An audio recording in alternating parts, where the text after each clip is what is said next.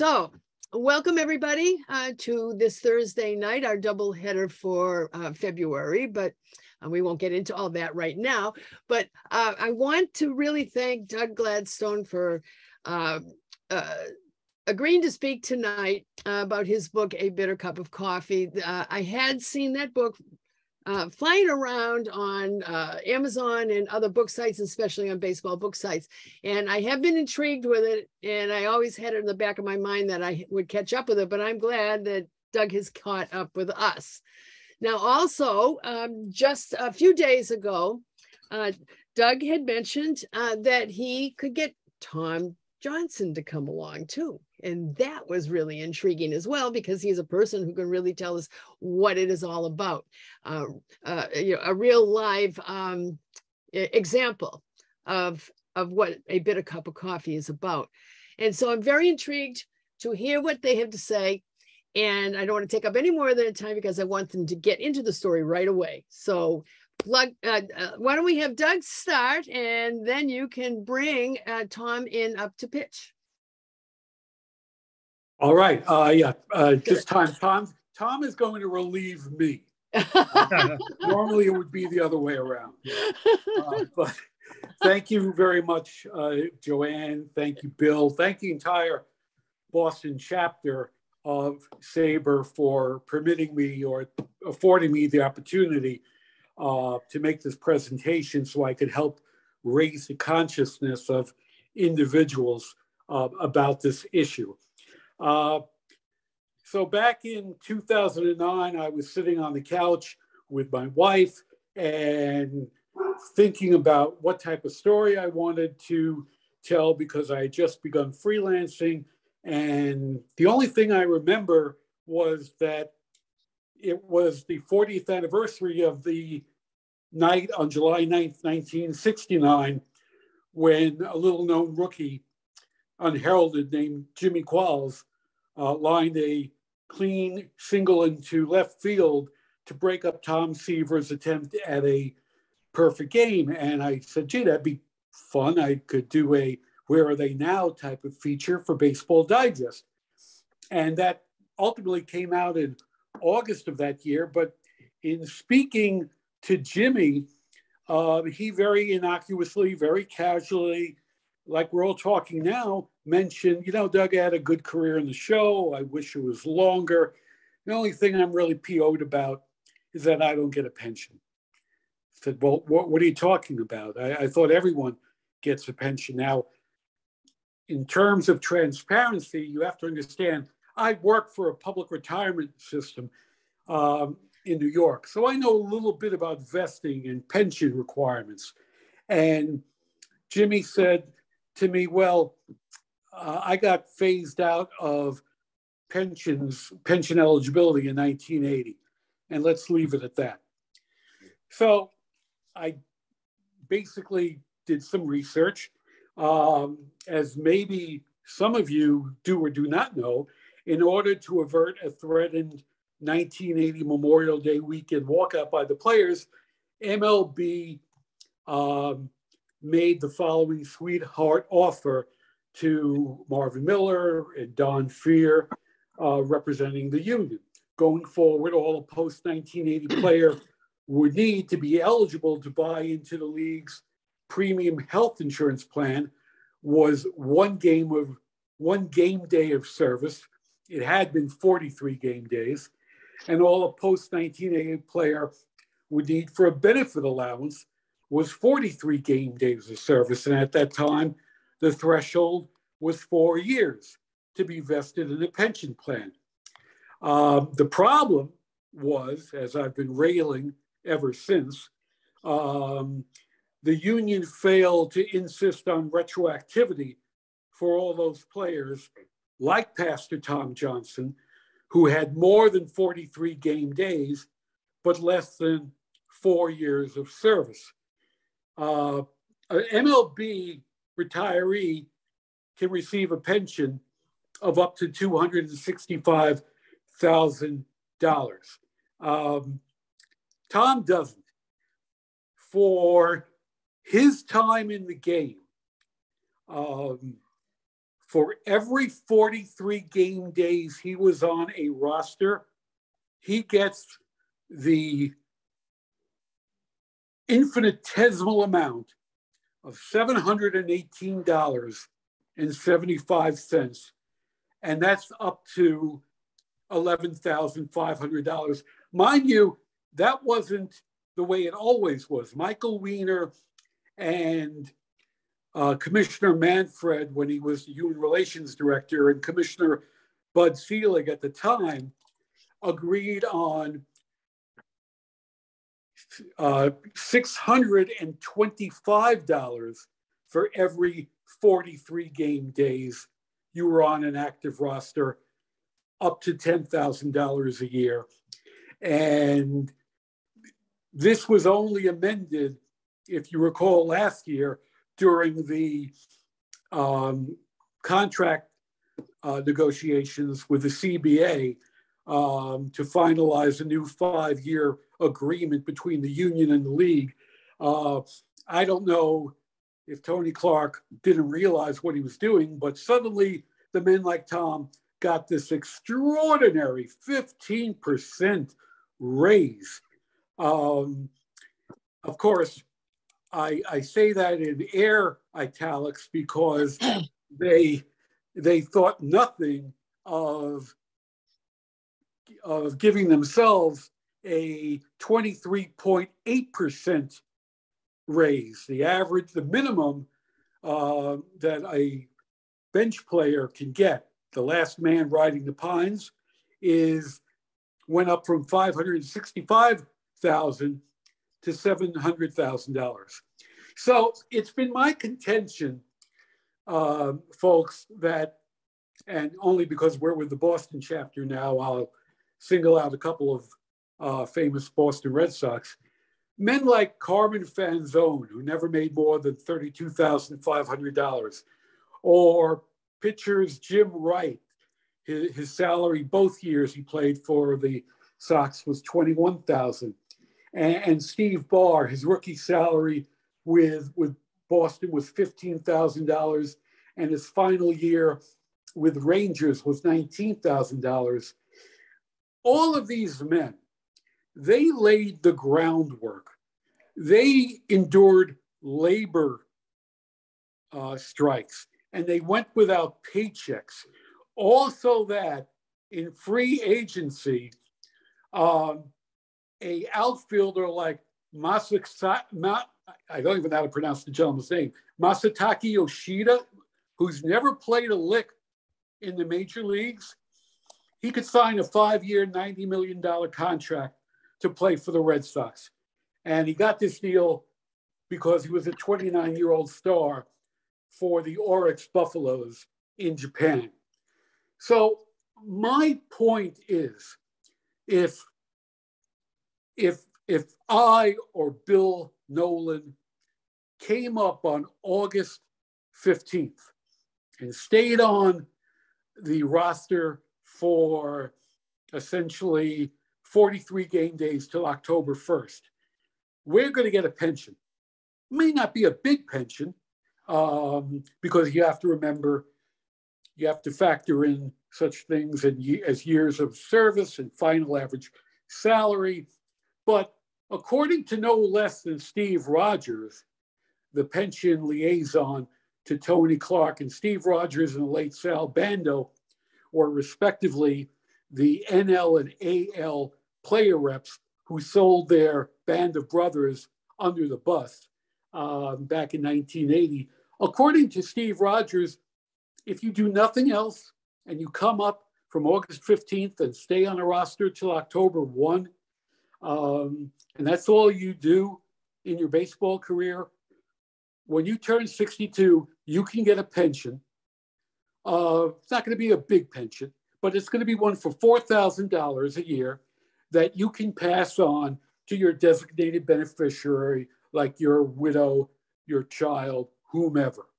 Meanwhile, a guy like Tom Johnson, who has done yeoman's work in Slovakia, but more to the point, has way more than 43 game days on a roster, the money he's getting, it can't be passed on to a widow or to a child or to his church.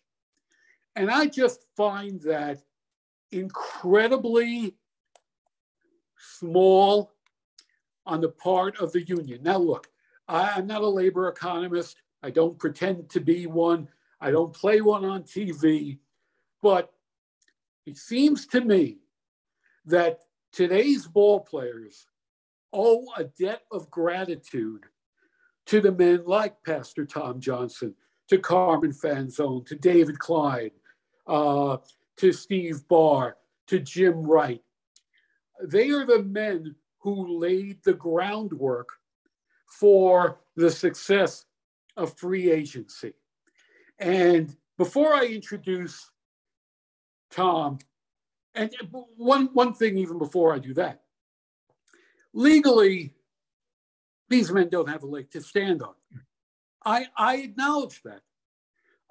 Morally, however, I find it just horrific that the players' union will not go to bat for these men.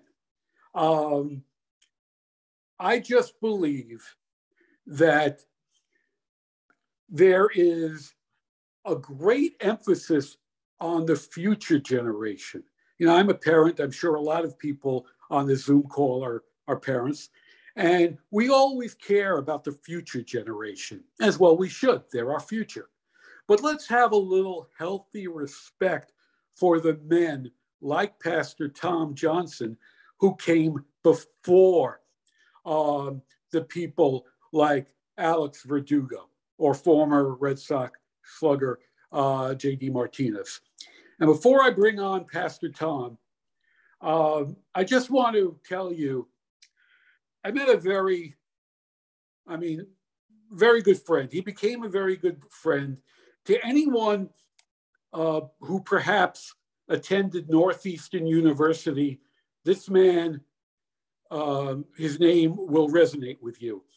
George Jankowski, who, in fact, February 25th marks the third anniversary of his death. He was born in Cambridge, and he was a hard-hitting catcher who was one of the original 6 alumni inducted into the Northeastern University Hall of Fame in 1974. This is a man who literally was signed by no less than Connie Mack himself. So it was while attending Northeastern that George enlisted in the Army in October 1942. He left for Fort Stevens in April 1943. He sailed to Europe with the 346th Infantry Regiment in the 87th Infantry Division in 1944. He fought in Metz, France, and then moved to Luxembourg, where he took part in a little skirmish called the Battle of the Bulge. And for his work during that famous 44-day campaign, he earned the Bronze Star and the Combat Infantry Badge. And in 2014, the French Consul General in Miami awarded him the French Legion of Honor Medal. Why do I talk about that, talk about George? Well, he was a friend, like I said. But you don't hear about his plight. George Jankowski was willing to take a bullet for us and to die for us. And how did the National Pastime repay him? With a check of $2,500, which, by the way, as I already alluded, doesn't go to his widow or his children. He died 3 years ago. That money died with him. And by the way, that was before taxes are taken out. So he played for the Philadelphia A's in 42. He resumed his career in 1949 when he played with the Chicago White Sox. And, you know, when he first got his first ever check in August of 2012, you know how he spent it? My hand to God, he used the money to pay for dental work. And that's only fitting because this is a situation that to me, really bites. So I've been attempting with, some success. I'd like there to be more success. That's why I'm doing these calls. I've been attempting to try and get people to do the right thing. Perry Barber, I know, is on this conversation. She's been one of my biggest advocates, and I've always respected Perry because, what am I? I'm just an activist. Perry, is an activist, but she's a baseball activist trying to get women umpires. I'm just trying to get money for a group of childhood heroes who I had. These were the boyhood heroes of my youth. And I just believe, my cause is, a lot of people have made it out to be akin to Man of La Mancha. I'm tilting at windmills. But I hope that with outreach like this, chapters, other SABR chapters, will try and encourage their members to write to Tony Clark. And by the way, I say you've got to write to Tony Clark because in a CBA negotiation, the league doesn't have to go to bat at all for these men. It's the union who has to broach this in collective bargaining negotiations. Now, could the league do that? Could they do it unilaterally? Of course they did. Of course they could. 7 years ago, the league wrote I believe, $10 million check to the Baseball Hall of Fame for endowment. And I think Bruce Marcuson of the Hall of Fame is on with us. And he's a good buddy. But essentially, the 30 owners were saying, we would rather not support flesh and blood retirees. We would rather support exhibitions and museum artifacts than flesh and blood retirees like Tom Johnson. So I don't think enough people know about this issue. I'm going to keep earning my moniker of Public Enemy 1A at the union. I thank you for this time. And ladies and gentlemen, at this time, one last person. Max, if Max is on this call, Max Efgen wrote a bio of Tom Bruno for SABR. And he didn't know anything about this issue. And next to me and SABR's Rod Nelson, I've got to believe that Max has become one of the more ardent individuals supporting this cause. And by the way, it doesn't take a lot to make me go away. Would I like these men to be retroactively restored into pension coverage as legal? Yes. Would it break the bank? Of course it would. All I've ever called for is a straight $10,000 a man. And for a finite time, let the widows and designated beneficiaries receive this bone so it doesn't become a hardship on them when their spouse passes on. Because, and this is the final thing before I introduce Tom, because in the grand economy of this great game, of the national pastime, if you're going to tell me that the union can't afford to go without $5.15 million a year, that's a sad commentary. It really is. That's chump change in the big picture of this game. So without any further ado, I'm going to bring on one of the individuals who is personally affected by this. I've written extensively about Pastor Tom Johnson. He's the chief pastor of a church in Maple Grove, Minnesota. He is a hometown boy. He got to pitch for his hometown team, the Minnesota Twins. And he hasn't let baseball define him. He has gone on, I think every 4 months, he runs a sorely needed nonprofit in Slovakia called Good Sports International, where he tries to upgrade reading and writing and people's lives in that country. So, ladies and gentlemen, I'm going to zip my lip right now. And if there are any questions later on, I'll gladly answer them. But it is an honor. It gives me great pleasure at introducing now my friend, Pastor Tom Johnson.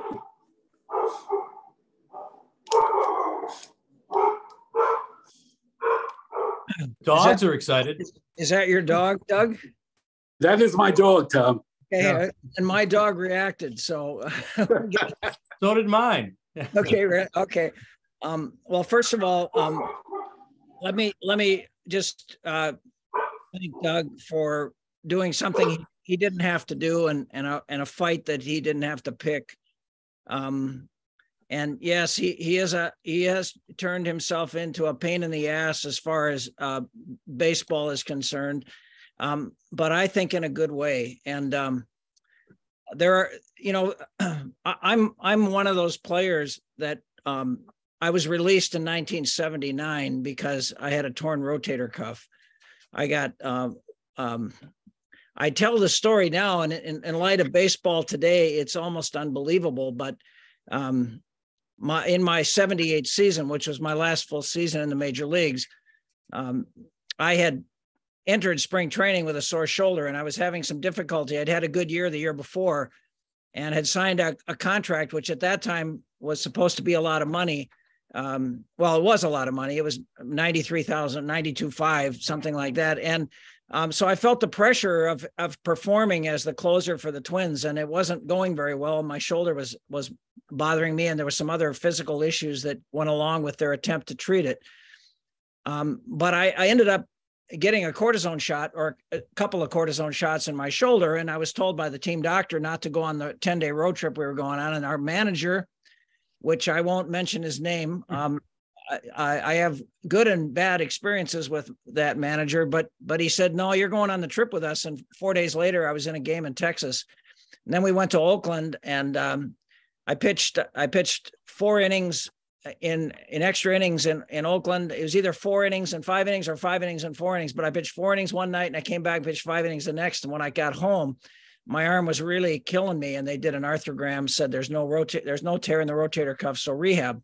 Twins picked up Mike Marshall. Many of you know Mike Marshall, Iron Mike. And Mike, as whatever you think of Mike, I have nothing but high regard for him. He became my physical therapist, and he worked me through to where I actually got activated at the end of the season, thinking that I didn't have a rotator cuff tear, but I did, because they misdiagnosed the arthrogram that they took in June. But I was active again and ended up having rotator cuff surgery. That ended my career, because at that time they didn't do arthroscopic surgery with the rotator cuff. They had to do the whole, take the deltoid muscle off and pull it all apart and put it back together. And I didn't really have enough time to get back and all of that. But that was time for me to leave baseball. But I was so excited when the basic agreement was signed in 1980, because up to that point, every improvement to the pension plan was retroactive. And I just assumed that this one would be retroactive. And as I understand it, Marvin Miller, to his dying day, said the biggest regret he had was that he left all of us in the dust. And he did. My understanding, I was just interviewed by a Fox 9 sports guy who just happened to show up at my house with a camera. And he had done the research on what my pension would be if I had played one day after 1980. And instead of $8,500 before taxes, I would have an $85,000 a year pension that would go to my wife and my kids. So that's the difference between one day and 1 year. And so I bumped up right against the deadline I was part of the lockout in 1976. It cost me time in the major leagues because we had 2 weeks of spring training and we had a new manager by the name of Gene Mauch. And I never pitched in spring training. He never got a chance to see me pitch. So I went to AAA for a couple of months before I earned my way back to the big leagues. So what I'm here to say and represent us as players, and I think Doug can underscore this, and that is, as athletes who made it to the major leagues, however that happened and however long we stayed, we had a mentality. There's a common mentality among athletes that succeed in any sport, and that is, you don't look back, you look forward. Whatever the obstacles are, you overcome them, you work through them. You don't whine, you don't complain, and you don't place a value on that. So when it comes to guys like myself, we don't complain. We don't have a voice. And so when Doug came along, and I knew about this all those years, when Doug came along and gave a voice to us, it was like a breath of fresh air, that somebody actually understood the situation we were in and cared about it and was in a position to give us a voice. So I'm really grateful to Doug. As far as myself is concerned, I had a great career, and there's wonderful experiences that I've had with the Minnesota Twins organization. They've been so good to us. And before they even started filming this segment that they did last week, I wanted to make sure they understood that this is nothing against the Twins. The Twins have been nothing but kind and gracious to me and all of us alumni. I never feel like I'm one of those non-vested alumni. They include me in various things that are going on, let me know when there's things happening, and they couldn't be more kind and gracious to me. But this pension thing is a little bit hard to swallow. Tony Oliva and I go back a long way. We were teammates. Tony actually was significantly instrumental. You guys might appreciate this story. Significantly instrumental in my first major league game. I got called up by the Twins the end of the season, 74. I came up from AA, which at that time, I hadn't heard of anybody coming up from AA. So I was totally shocked when they brought me up. And a few days later, I'm in a game against the White Sox in the 14th inning. And I give up an unearned run in the 14th. And we go into the bottom of the 14th. We're playing at home. It's cold. It's September. There's about 500 people in the stands. Half of them are my family, and everybody wants the game to be over. They want to go home, and so we get a man on first and 2 out, and Frank Quillisi was the manager. Then he looks down the bench at Tony Oliva, and Tony was at the tail end of his career with his bad knees and everything, and he asked Tony to pinch hit, and I know a few Spanish words. And Tony used a few of them, and he walked to the end of the bench, picked up a bat to go up against the pitcher he liked to face least, by the name of Terry Forster, who was throwing smoke and probably upper 90s back then. And Tony's left-handed and Forster's left-handed, and Tony felt, it's like, okay, let's get this over with. And he proceeds to hit a ball just short of a home run down the left field line, off the foul pole into the corner. Tony hobbles into second base. The runner scores, and everybody in the stands is pissed. So, but for me, it meant I got to pitch another inning. I went out through a 1-2-3 inning, and we scored in the bottom of the 15th, and I won the game. So Tony and I go back, and Tony and I go back, and he's been advocating for me like I was advocating for him to be in the Hall of Fame. And we kind of go back and forth on this deal. He always asks me how I'm doing. I'm asking how he's doing. Now I know how he's doing. I was in Cooperstown when he was inducted. I told him I wouldn't miss it for the world. But Tony and I were at a meeting that was put on by the Alumni Association. It gives you a little bit of an idea of the attitude, and I don't understand it. I'll never understand it till the day I die.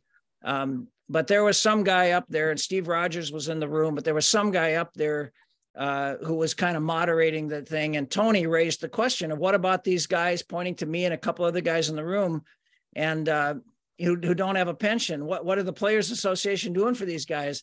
And I'll never forget what this guy said. I don't know who he was, but I'm sure he's making a whole lot more money than I am. And he says, they should be just grateful for what they got. And I just said out loud, I can't believe you just said that.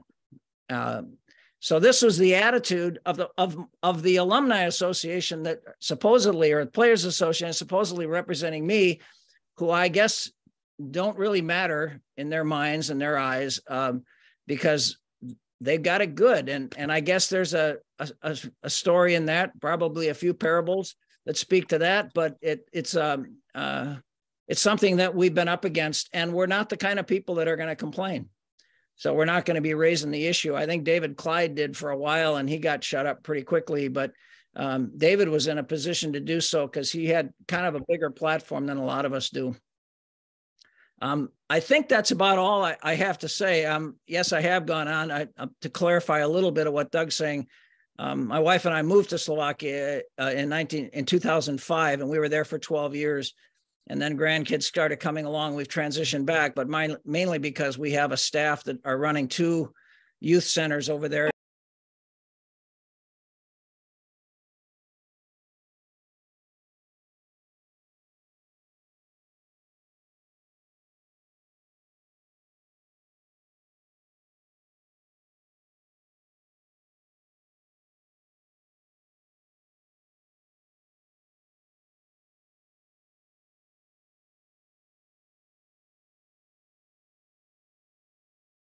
What we're doing over there is we're running basically think Boys and Girls Club. We've got 2 sites, and you know, with you know, I don't know, with additional resources we could plant 6 more, and so we're continually raising support to just basically pay the salary of our staff, and so I'll be going back over this summer. I don't go every 4 months. Unfortunately, I'm doing a lot of work here stateside now, and actually, as I'm talking to you guys, in the background is a district playoff game that my grandson is playing in hockey.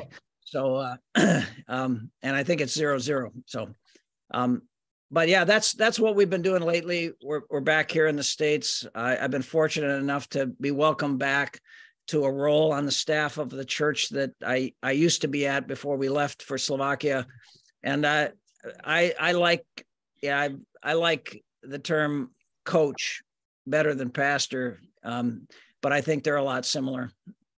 So that's a little bit of who I am. Oh, yes, one more thing.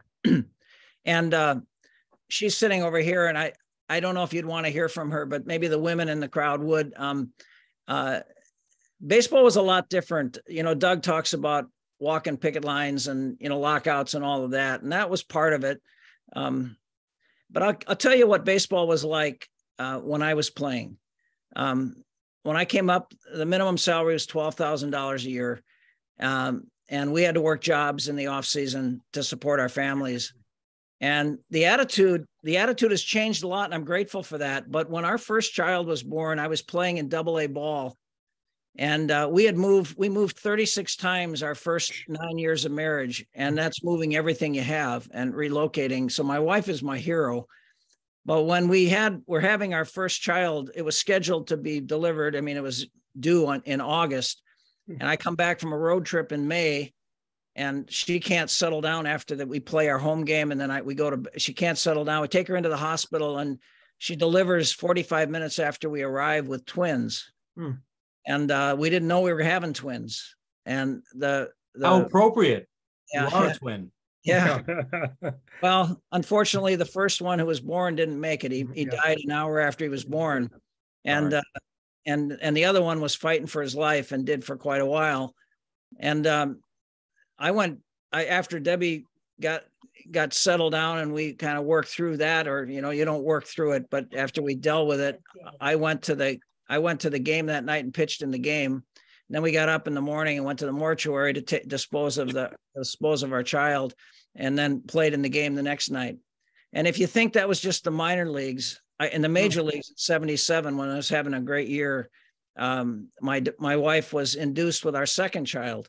She had complications and had to have an emergency C-section. And that happened around 6 o'clock in the evening. The baby was born shortly after that. Debbie was okay. I got in the car, drove to the ballpark, and pitched the last two innings of the game and got a save. and so they put up on the screen that I'd had a baby and everybody's cheering. So when I watch these guys who miss the opening day or they miss a playoff game because they're with their wife having a child, my wife and I are grateful for that they had that opportunity, wish we had.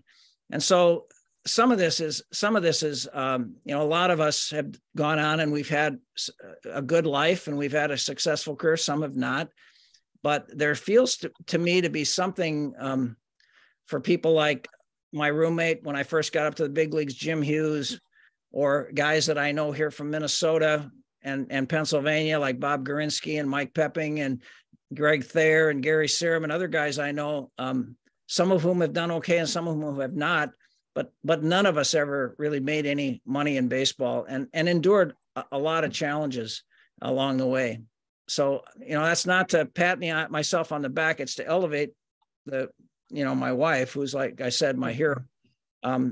We're married because she was willing to put up with some stuff that a lot of other people wouldn't. But it was just a different time. And that was I think it's important to remind people that was the life that we chose. We liked it. We loved it. It was an honor. It was a privilege to play, and to get to the big leagues was beyond anything I could have even dreamed about. So I'm grateful. And, I'm conflicted, I guess you'd say. Yeah. I'm really grateful for the experience I had, but I recognize that there, as Doug has said, there is a kind of an injustice that's been done, even if it's not illegal. And there's a declining number of you, Doug. What's the figure these days, more or less? Of the figure of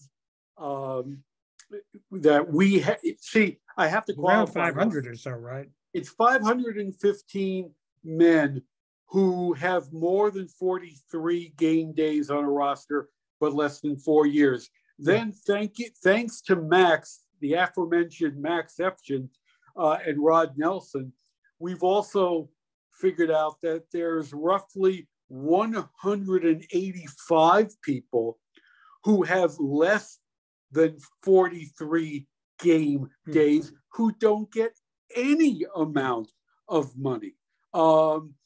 The Purple Heart winner, they trotted him out. The Los Angeles Dodgers did in 2017. They trotted him out for Game 2 of the 2017 World Series. I'm trying to remember his name, but he's one of those individuals who has less than 43 game days. He doesn't get a dime. The men like Tom, at least they get something. But and I just feel that it's a matter of equity. Most of the players, most of the current rank and file do not know about this issue. Right. Absolutely, they do not know. The player reps do not know because, and I'll go one further, the union executive committee members don't know. Tony Clark, and Steve Rogers. Wow, that's a two-headed hydra. Tony Clark and Steve Rogers do not tell them. I don't know why. Do you honestly think that a person making, and I think the average salary is $3.7 million these days, do you honestly think that someone like, Verdugo is going to care if the union gives back $5.15 million to the men like Tom Johnson and Carmen Fanzone and David Clyde? I don't think they're going to care. Do you know what the overall disbursement on an annual basis is for the union, for all the sum of all the pensions together? I do not know that. And here's the problem. It's got to be a small percentage of that. That would be exactly. It would be a small percentage of it. But yeah, thank you, Paul Ember. Roy Gleason is the person I'm talking about, or I was. So thank you, Mr. Ember. One of the things that is so just infuriating is that neither the union nor the Alumni Association, Dan Foster, worked for MLB Advanced Media for many years, and he, of course, is the executive director. He's not rocking the boat. Clark and Rogers are not rocking the boat. They are not going to furnish, even on a FOIL request, they are not going to furnish any journalist with the information of how many men are actually affected. I've been saying, Max, myself, and Rod have been saying 515. And that's only because when my book initially came out, the reason why it's called, what is it called? A Bitter Cup of Coffee, how MLB and the Players Association threw a curve or threw a change to 700 part. I don't even know what the hell my book is called anymore after all these years. Who's the author? Yeah, some guy named Gladstone. But I know that we were off by 20. The official number, David Clyde got an official look at this list, and we were only off by 20. MLB said 705, so I must have said something like 695 or 685.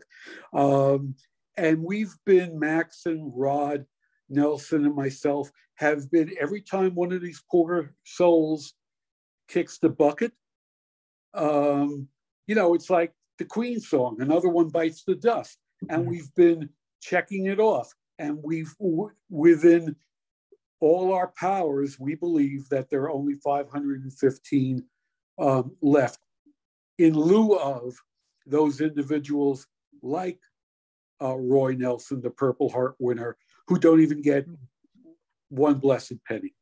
I was really pleased myself to have the opportunity to interview George Jankowski in 2019, and I wrote his biography for SABR. It's on the SABR website. And yeah, can I ask a question? Thank you both gentlemen for the great talk.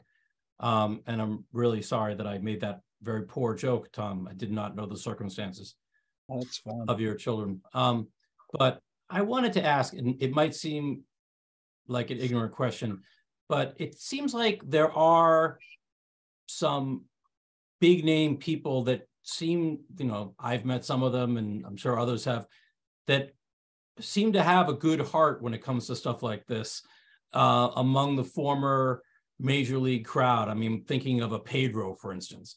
I mean, has there been an attempt by you gentlemen to try to, get a guy like that who has a huge stage on the MLB Network and other places to go to bat for these gentlemen? Because it just seems like that kind of a voice would be hard for guys like Tony Clark to just ignore. Well, let me just tell you this, if I could, before Pastor Tom takes over and relieves me, no pun intended. I, on Christmas Day, 2 years ago, managed to have a conversation with Dave Winfield, the Hall of Famer. And Dave Winfield, by the way, is now making $350,000 as Tony Clark's special aide. And I said, seems to me, Mr. Winfield, you went to bat for Negro Leaguers, and I'm not trying to, make an analogy here, but if you remember, there was a mock draft held by Major League Baseball back in 2006, coordinated by Dave Winfield, in which some 30 Negro Leaguers got $10,000 each. They were drafted by the various clubs. It was a great publicity stunt. And Dave Winfield said, Mr. Gladstone, my man, you keep doing what you keep doing, and I'll keep doing what I'll keep doing. There is no one truly who is willing to rock the boat. I spoke to a former member of the union committee, of the executive committee last year, who swears on a stack of Bibles. I had no idea this was going on. and he was a players rep. He's no longer a member of the union executive board. I'm not going to tell you who that is, but he went to Rogers. And it is my opinion that the only reason the union gave these men an extra bump of 15% was that this former union executive committee member went to Steve Rogers. Because, you know, who's writing about this? Tell me what major national columnist is writing about this issue. Bill Madden, the Pulitzer Prize winner, pardon me, the J.J. Spink Award winner from the Hall of Fame, he writes about it. But who's writing about it at the Boston Globe or the Herald or the Detroit Free Press or the Los Angeles Times? You know, I don't want to speak ill of people, but I contacted Helene Elliott. And she said, well, I went to one of my colleagues and they said, why do you want to waste your time on this? It's a non-issue. See, as a former journalist, it's all about access. I can't prove this, but I believe with my heart, after 12 years of doing this, that anyone in the Fourth Estate who is going to broach this issue does so risking their press credentials being taken away. Now, that might seem, Doug, you don't know what you're talking about. That's even goofy for you. But tell me why respected people like Bill Plaschke of the Los Angeles Times and Mitch Albom of the Detroit Free Press don't write about this. I've got to believe that to a greater or lesser extent, it does have to do with access, and they just don't want to rock the boat. You know, journalism is it's like the wolf pack. When everyone gangs up on a story, they all run with it. But you going to be the lone wolf? Are you going to be the person to take on MLB and the union? I don't think so. Well, I mean, I kind of agree. That's why I mentioned the player, thinking a guy who grew up from nothing and is so untouchable in terms of his popularity. You know, I just threw that name out there as Pedro, but sure. You know, I agree. It'd be tough to be that journalist to want to be that guy or gal who does it. I have tweeted so many people. Marco Gonzalez, who is a players rep for the Seattle Mariners. I got him one day and he said, hey man, you know, stop being a troublemaker.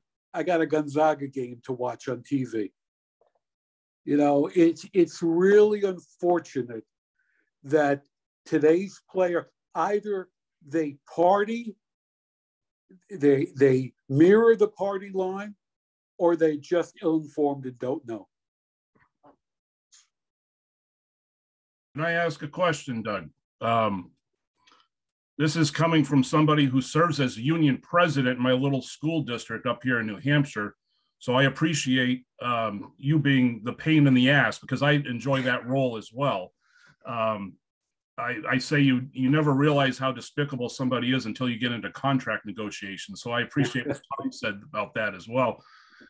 So my question following on Saul is not just journalists. Have you reached out to somebody in Congress? For instance, in the past year, we've had stories of Bernie Sanders and Chuck Grassley reaching across the aisle, talking about baseball's antitrust exemption, looking at minor leaguers' pay and the situations of minor league ball. And you mentioned historically there was a push for Negro League pensions and things like that. Has there been any attempts to do that? Somebody like Bernie Sanders, who has nothing to lose as far as reputation, and would take on, I would think, something like that, or like that. Or would this, just a crazy idea, would this in court stand up as an unfair labor practice because of the fact that modern players are being treated so much differently based on Tom's analogy of one day on one side of 1980? I mean, and I don't know about that, but I'm just curious.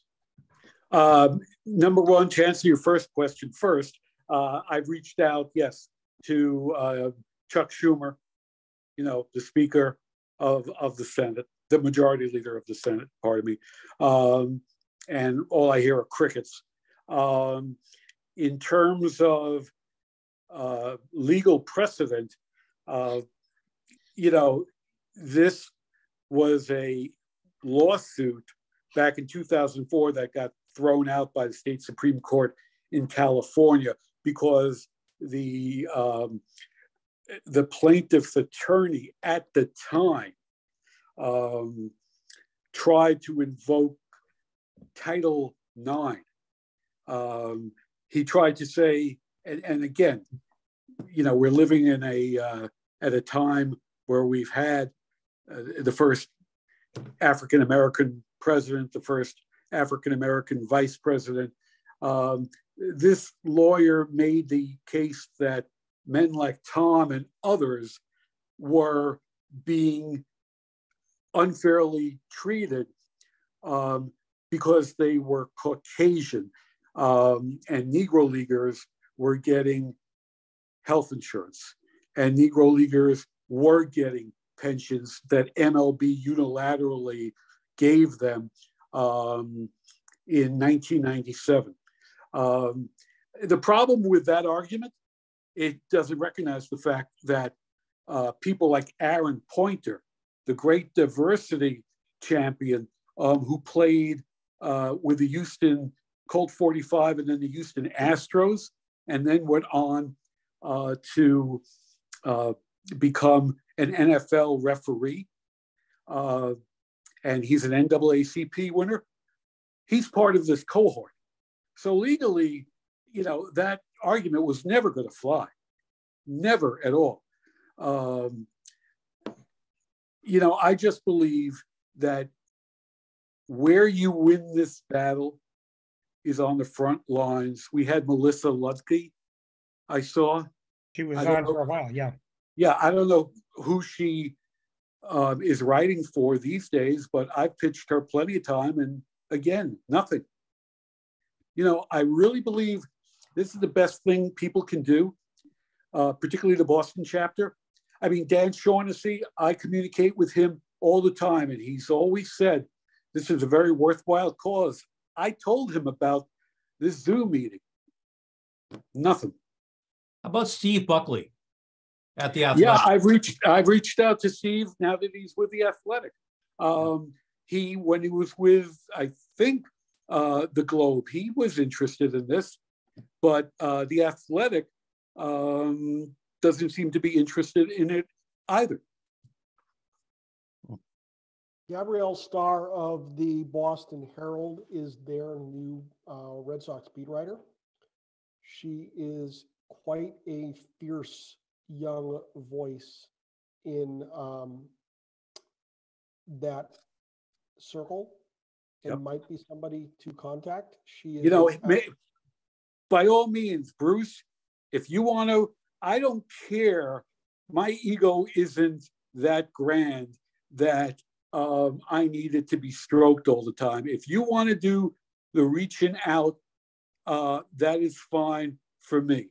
I know this. The former Boston Herald guy, Jason Mastrodonato, he's now with the East Bay News, and Bud Gerasi, the executive sports editor there, just assigned him the story about Les Kane. Everyone remembers Sugar Kane. Sugar Kane was the guy who won a workers' compensation case against the Detroit Tigers because Billy Martin misused him. And for the longest of time, he was getting the princely sum of $111 a week from the Tigers. But Les Kane is one of these guys. So I've pitched Jason Mastrodonato plenty of times when he was with the Boston Herald. And I told that to Bud. He said, well, you know, I'm the executive editor and he'll listen to me. So we'll see how it goes. I just wanted to say also that I was wondering as if Tom could identify this good-looking guy right here. I don't know if you can see that, Tom. Yeah, I've seen a few of those over the You've years. seen this guy before? That's your 1976 Topps card, my friend. Yeah. Yeah, I have a few, but you know, I think I don't know what goes on in the world of journalism. That's not my area of expertise. But as any good journalist, they're going to listen to Doug. They're going to research the story, and they're going to go to the Players Association. They're going to go to the Alumni Association. They're going to talk to them, and whether or not it's a matter of access and that gets denied, or they just get the party line of whatever. Like this guy that was at the meeting I was at, who said they should just be happy for what they got. That's all. I mean, if that's the attitude of the, you know, this was not a former player. This was just some guy who was hosting the meeting.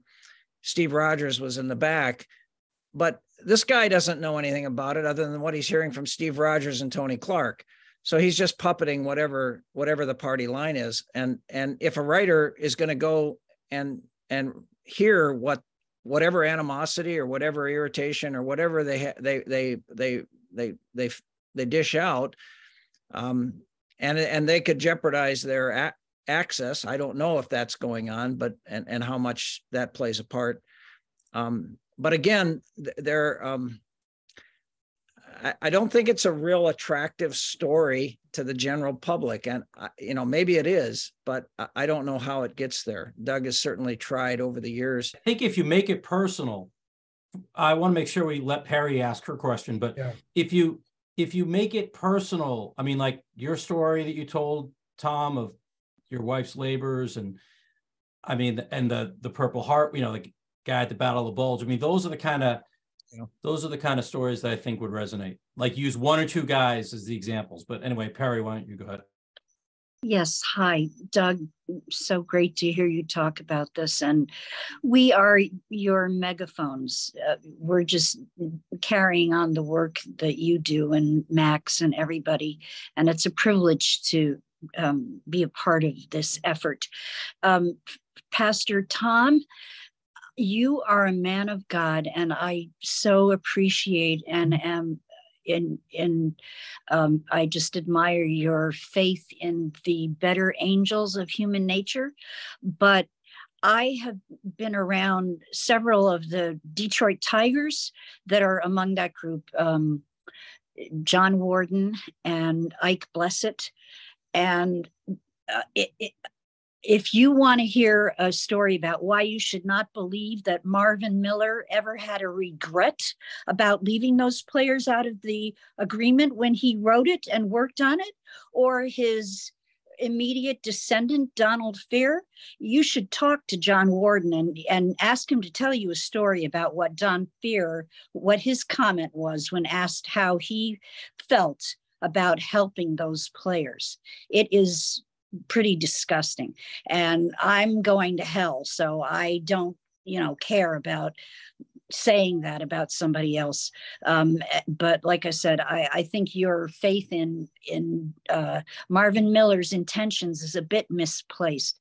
The other comment I have is, Doug, I'm just curious, there are a couple of assistance organizations, the baseball assistance team and the APBPA, which is in a bit of disarray, and I don't know if they still are supporting minor league baseball players. They did for a long time. But are there any programs to help those ball players that are falling through the cracks in the meantime until or unless this is ever straightened out and that small group of 500 is offered the $10,000 that you are fighting for them? Is there any do they get any other type of assistance in the meantime? Doug wound up. Doug can't answer right now. His computer ran out of juice. He's trying to get back on. Okay, well, I'm Maybe curious. Tom. Well, I Maybe can Tom has take an a insight on that. Yeah, I go for it, Tom. Max. Yeah, go ahead. Okay, yeah. So my name is Max Efkin. I'm a SABR member out of Seattle. I've been involved with the bio project for a while, and I came across this by doing Tom Bruno's bio, much similar to Tom Johnson.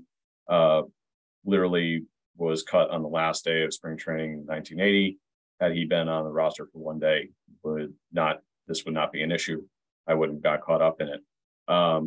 As far as what, just quickly, there are very scattered and it's very sporadic in terms of help, like specifically Ike Blissett, who is just short of the 43 days, had the strike in 1972 not happened. And whose career was also ruined by Billy Martin. Yes, yeah, actually, and there's several great stories. And as you get to know the people that are helping Ike, that there are a lot of very good people that are putting in their own time, money, and resources to help Ike get the things that he needs so he can just survive a Detroit winter, and because Ike has done a tremendous amount for his own community in terms of raising, getting kids to play baseball, women to play baseball. I mean, just across the board. So, he's definitely has a calling in his own right. But the financial side of the piece is not necessarily there. So there are people helping, but it's very piecemeal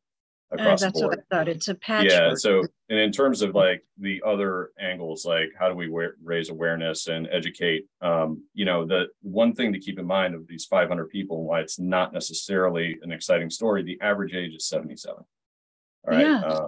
It's the Doug's youngest. right. It's just a the youngest is 63. The oldest is 98, closing in on 99. All right. So, and all of them, like every ball player that's on this list that I've talked to, sound a lot like Tom in that it's not necessarily just about them. It's about everybody else. It's about those guys that have fallen through the cracks. I've seen players raise GoFundMes or friends of players raise GoFundMes for healthcare, for surgeries, for all sorts of stuff, which quite frankly, they shouldn't have to do. Yeah. These aren't players that were not highly touted. I mean, one was like a first round draft pick, in the 70s. So, today that player would sign a multi-million-dollar contract and this would not be a thing, right? We have been compiling not only the list, trying to keep it current, of not only the 515, but also kind of what we call the shortened bidders. And the 178 is the current number right now at bittercupbaseball.com. We're also kind of using that as a website to kind of aggregate all the articles that Doug gets published, articles that other people get published. We'll soon have the video of Tom Johnson's interview. There's interviews with Aaron Pointer. And there are just, really, unfortunately, just a handful of players because like Tom said, it's not in them to rock the boat, right? Or to complain, really, because it's like, just, you get it, as far as being an athlete, being a team player. And so the main thing is we are kind of going on and about this. And it's like, yeah, it'd be great. Like if I could get to talk to Ken Griffey Jr. about this, or even Harold Reynolds. The funny thing about Harold Reynolds is that his brother Don is on this list.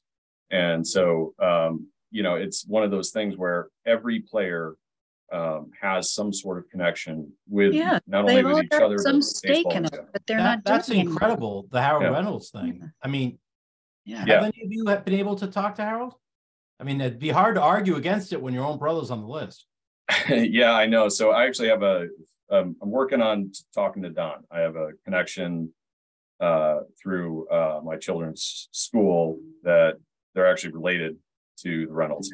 So and sometimes players aren't necessarily willing to share their story and that sort of thing, but it's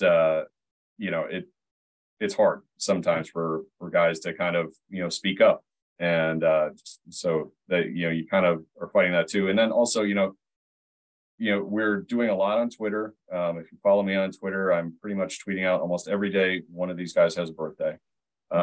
If they pass away, we do a little condolence, kind of card for them. as we kind of keep this list current and whatnot. There's 2 birthdays coming up tomorrow. One is Mike Sember, who was a college teammate of Steve Rogers. And so there's 3 college teammates of Steve Rogers who are on this list. They hardly talk from what I understand. Do you have a Facebook page? Do not have a Facebook page right now. We certainly could. We find that Twitter kind of gets the most traction in the baseball space. Yeah. But Facebook, you can like write out longer things, it's kind of a place where people could go for history. Yeah, absolutely. So so right now, bittercupbaseball.com, almost every tweet I have about this will end in that, a link to that. So certainly, you may know a player on this list. They may not have a SABR bio.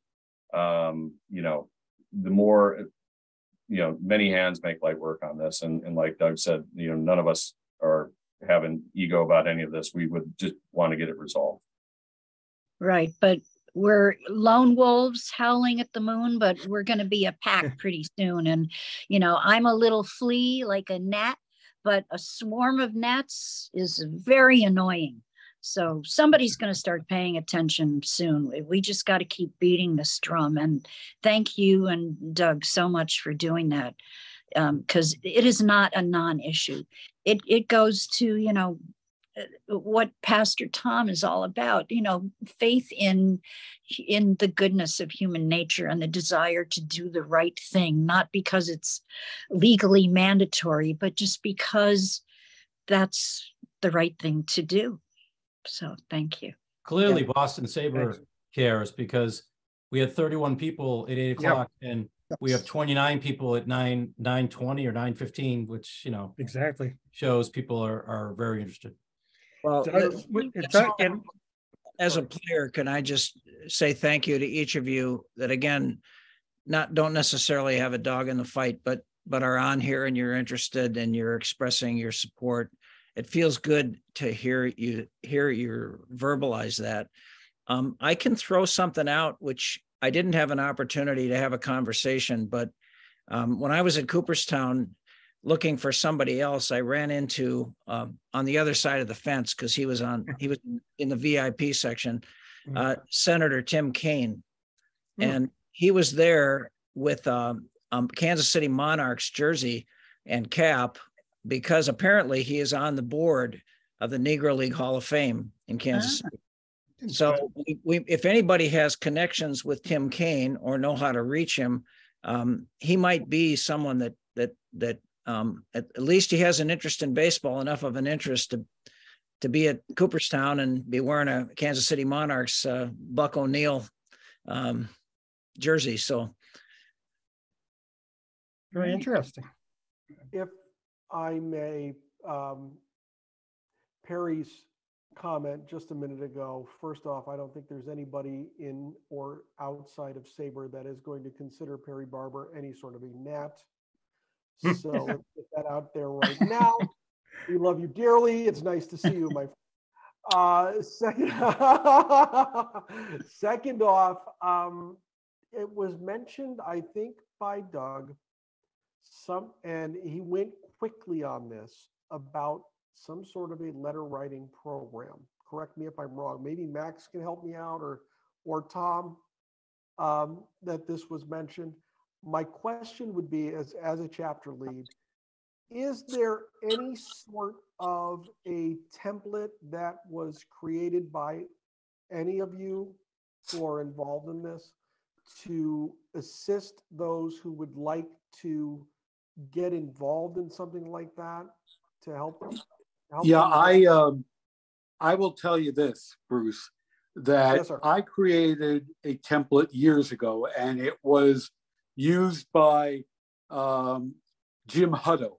Jim Hutto, the former Baltimore Oriole and Philadelphia Philly. And Mr. Hutto thought that he'd be perfect because, as you well know, and if you don't, I'll tell you, Brooks Robinson, his former teammate, was the president of the alumni board. And now the president is Jim Thome, the former Philly, Chicago White Sox, yada, yada, yada. Dave Matchmer, who I don't know if you know Dave. Dave has over 1,350 victories to his credit as a minor league manager. He played for the California Angels and the Detroit Tigers. But of course, as you well know, pension credit is not, minor league credit rather, is not pension creditable. And he met Jim Thome. And this goes to, Coach Johnson's point earlier. I said, Dave, you had him right in the room. You had him right in the room. Why don't you, why didn't you say anything? Oh, I just didn't think it was the right time and place. There is no right time and place for this, particularly when people don't know about the issue. So Bruce, if you want a template, if any of you want a template, I will be more than happy to forward you in concert with Max. Something, we'll tailor it to your individual chapter. Now, I was told by no less the executive director of SABR that, they didn't want me talking at their annual convention. Because at the time, I think the former president, I don't know if there's a new administration, the former president was on Sirius. He had a radio show on Sirius that was in part funded by MLB. My whole point is, I don't want to make waves for anybody on SABR if you're not a political organization. I get enough complaints from people on the Facebook site of SABR who are going to me continuously. These guys didn't earn it. These guys were short the 4 years. It's just like Dan Foster's comment to Pastor Johnson, a couple of years ago. You're lucky you're getting anything. That's completely what Dan Foster has told other individuals. That's why I know that it had to be Dan Foster. Is SABR a political organization? Do you want to go and advocate for these men? Or do you want to stay, principally what I've been told by Facebook people, rather SABR people on Facebook, look, we are interested in research and sabermetrics and analytics, and this is outside the scope of our purview. So, if you want to write as individuals, that's fine too. That's the way it needs to be, because SABR is a nonprofit and is not supposed to be involved in advocacy. Okay. Mm-hmm. That's what that doesn't prevent us all from talking about it as we are now, and trading thoughts and ideas and organizing amongst ourselves as individuals. Great. It's Alec. Can I just say one quick thing? Yeah, please. Yeah, actually, I used to work for the state of Rhode Island, and my boss was Seth Magazine, and just got elected to Congress in Rhode Island. So I'm happy to, try to connect the dots here and write him a note. And we're friends, so I think he would listen. So if somebody could just send me some more information, as noted, as a private citizen, I'm happy to. I'm sure he'll listen because he cares about labor issues, and I wish he liked baseball as much as we all do, but I think he would listen. So that's wonderful, Alex. Thank you. Happy to help. If anyone needs my email, it's pretty simple. It's the title of the book, A Bitter Cup of Coffee at gmail.com. Please feel free to reach out to me that way. The group that Max mentioned would be a good place for everybody to check in on too. You put the address in the chat, Max, I believe, at least once. Yeah, a bitter cup of bittercupbaseball.com is kind of the website, and I run that. And any articles that Doug gets published or anyone else gets published on this, we put links there. There are also the names of all these players, affected players, are there. We have them broken out by team as well. So you can go find every Minnesota Twin. You can go find every Boston Red Sox. You can go find, we try to make it easy so that, people can find people that they may know about. Maybe they don't have a SABR Bio project, and that's what I was going to say, because I'm involved with Bio Project a lot, and it's great looking up some of these folks that don't have a bio. I mean, Steve Barr struck me. Steve Barr, I think he might have been with the 75 Sox. That struck me as somebody that if we were trying to get somebody like a Shaughnessy or a Buckley, kind of use the angle of a guy like Steve Barr. And I think there was another Red Sox mentioned. Yeah, Jim Wright, Carmen. Jim Wright, right, Listen, 78. I've pitched Shaughnessy, and the only person who casually, he had this Sunday column, Nick Cafardo, the late Nick Cafardo. He mentioned Yankowski once or twice.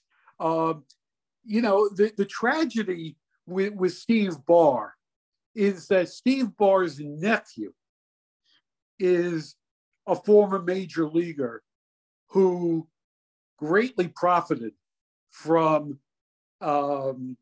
free agency. He might have pitched in the 2009 World Series for the Phillies. I know he definitely was on the Phillies.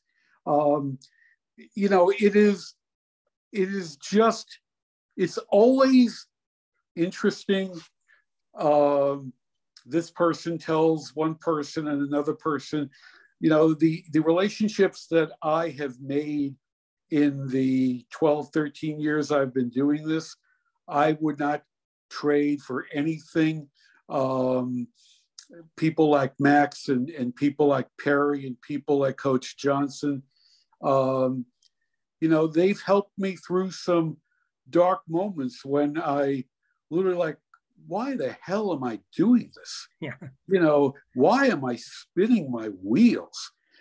And because, we all have to take care of one another. It's as simple as that. Well, Doug, the 15% increase that you mentioned recently, that might itself not have happened had it not been for yourself and others. Oh, I'm positive it didn't.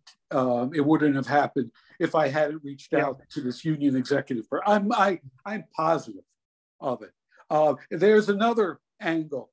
If you really want to get to Clark and Rogers and Bruce Meyer, who's their collective bargaining expert. Interesting, parenthetically, Bruce Meyer worked for the NHL under Don Fehr, who of course was the union guy before Michael Weiner, before the late Michael Weiner, God bless him. And, if anyone has connections with current executive committee members like Jarrett Cole, Marcus Semien, Francisco Lindor. The funny thing is, at his press conference, when he became a Yankee, when they announced his signing, Jarrett Cole made no bones about it. If any of you recall, he said, I want to thank Kurt Flood and Marvin Miller, because without them, I wouldn't be making, this, I'm paraphrasing, this insane amount of money. And yet, when I have reached out to Jarrett Cole, like I said earlier, crickets. I've reached out to Francisco Lindor, crickets.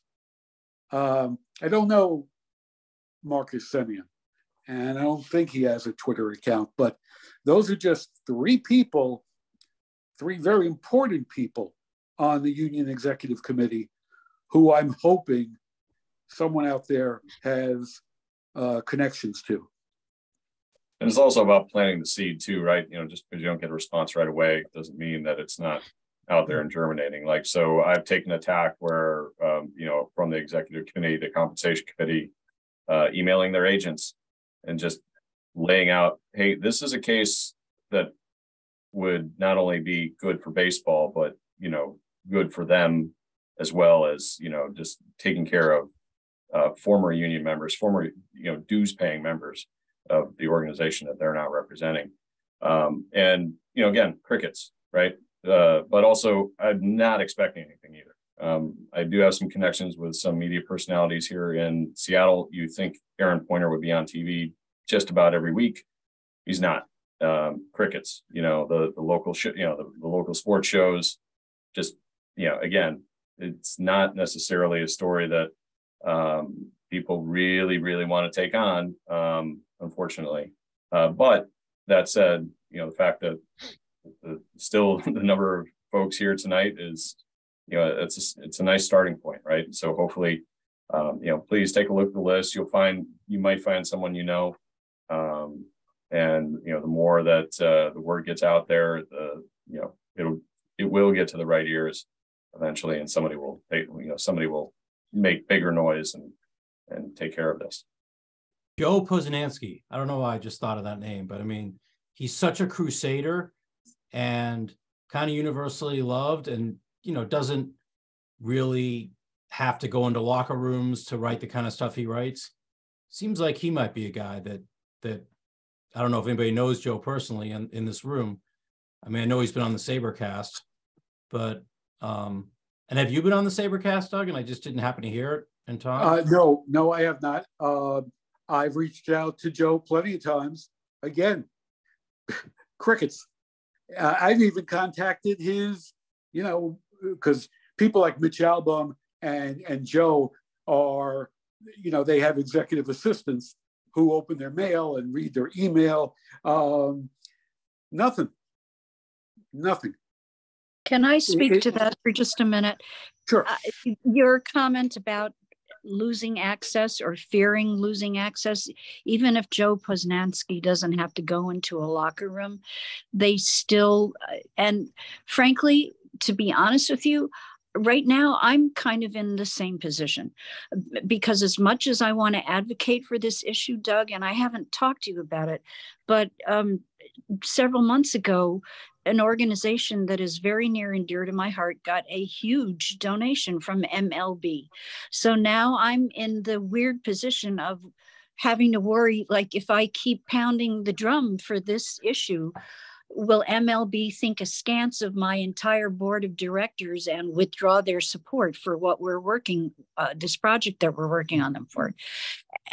You know, and I have to consider that now. And I imagine that is a lot of what goes into the fact that nobody is beating the drum for this issue, or that they are reluctant to do so because they fear losing their power base, their access. So I'm just trying to think of a way to get around that. You know what, Perry, if I could, I wouldn't worry about it. And look, I want to make this very clear. Someone once criticized me when I earlier alluded to the fact that the Hall of Fame, you know, they wrote him a $10 million check.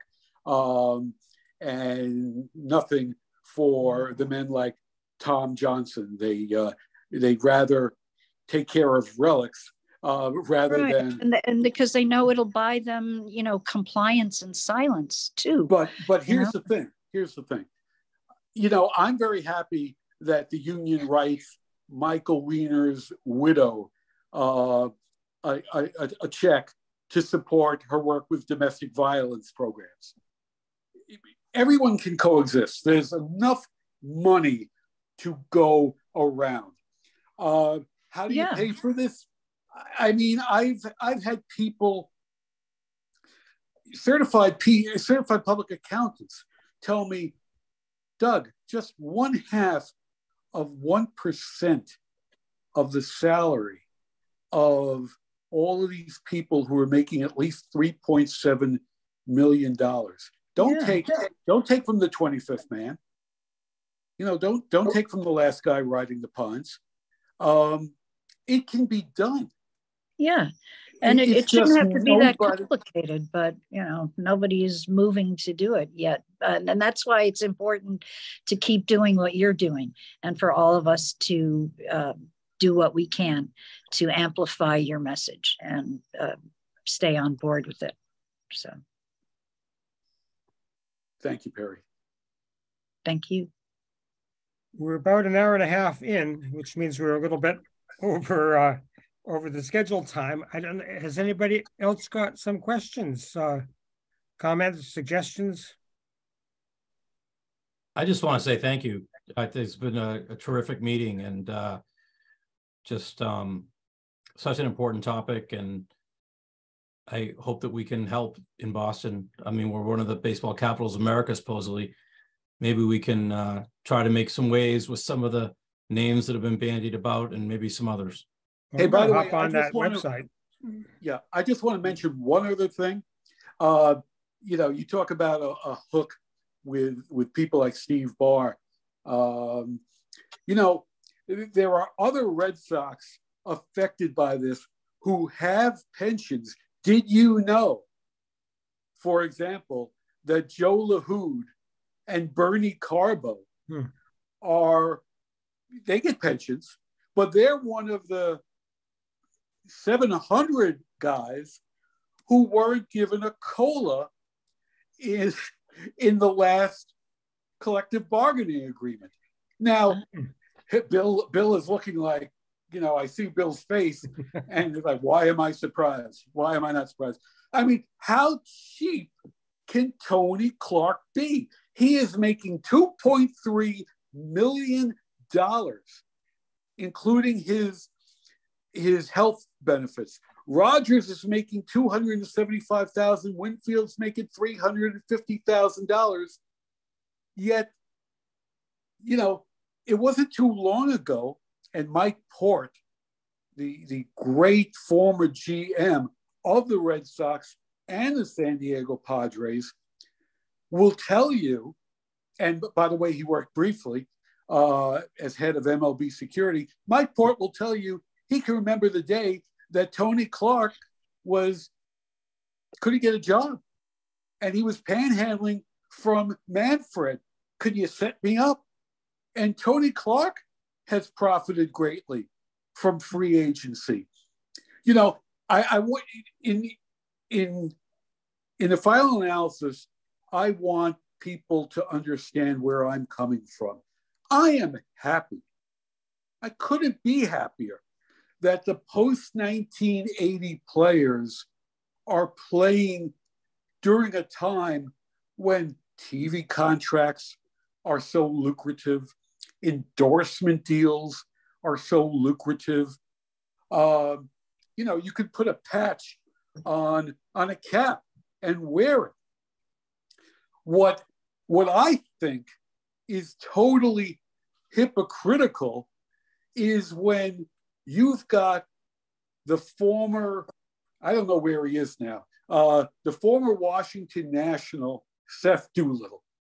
He was where? The Seattle Mariners and Cincinnati Reds. I don't know where he's latched on to. But Seth Doolittle, you know, from his press clippings, you'd think he was the greatest guy in the world. And, you know, he raises money for the LGBTQA community. His uncle, yes, if the name rings a bell, was in fact Jimmy Doolittle, who led the Doolittle raid in 45. He won't do squat. So you want to call people on the carpet? You start there. I mean, baseball has been very good to people since 1980, and I'm happy for all of the men who have played the game in the 42, 43 years since then. All I'm trying to impress upon them is that it is a matter of equity, and people who didn't have the opportunities that are afforded contemporary union rank and file members should be taken care of. Do they have to? No. Legally, they don't. Morally, that's a whole different ballgame. Great way to end it, don't you think, Bill? Yeah, thank you very much. And thank you, Tom, as well. Hope your cousin's doing, is it your cousin? No, your nephew that's playing hockey? Oh, my grandson, he scored our only goal. We lost 2-1. So, Oh, At least he got a goal. yeah. I suppose you know, being a Minnesota hockey guy, that the Bruins had a coach named Tom Johnson who led him to a Stanley Cup. Yeah, I do. There's a lot of us around. You know, when I listen to you guys talk and I reflect on it, I think one of the issues is maybe everybody in baseball should be required to watch Ken Burns baseball and learn a little bit of the history of the game. Well, the sad thing is they seem to, you know, they seem to profess that they do know, and they do things like helping the Negro Leaguers, which was long overdue, and other things. But then for some reason, on other issues, they turn a blind eye. But it's a good point. If this was PEDs, everybody, every journalist, like they did, would be up in arms. It's not. It's not a sexy story. It sometimes can be a complicated story. I mean, I don't think it is, but you know, I may not be the person who can be objective about this story. Speaking of watching baseball on television, those of us in the Boston area will be able to see the first game. Oh, Northeastern tomorrow. If you want to see the Red Sox play on the college team and a Northeastern team, as was mentioned earlier, Northeastern. Do you remember the year that the BC was actually beating the Red Sox for a few innings? Oh, it can happen. Yeah. Yeah, Joe, you have a poem to wrap this up with? Yeah, Joanne. Joanne, you're on mute. You're muting. You're muted. No, yeah, no, I'm not. Well, I do have. No, I don't want to. I didn't mean. No, really, I could pull something out. I don't have it right up on the screen, but you know, no, it would take me too long. I had. All right. There's 3,000 in the file, so we'll leave it alone. I'm more prepared. I was kind of like on, short time getting on tonight. So, I came a bit unprepared for the poem part. Well, you still put together a great meeting with two great speakers. So yeah, Yep. no, well, we'll carry on. And so good, so good to see everybody here. It was great. Thank you very much. I'll stop the recording, and maybe a few folks would want to stay on for one reason or another. But Okay. that's thanks. all.